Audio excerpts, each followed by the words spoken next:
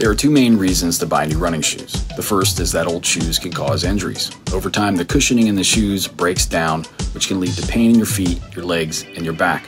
Wearing old shoes also increases your risk of developing blisters and calluses. The second reason to buy new shoes is that they can improve your performance. New shoes provide better support, stability, and cushioning, which can help you run faster and longer. New shoes can also help you avoid injuries by keeping your feet in proper alignment while running. If you are a runner, it is important to invest in a good pair of quality running shoes. Make sure you go to a reputable running store and get fitted for a pair that is right for your running gait and your foot strike. A good pair of shoes helps you stay healthy and performing at your best.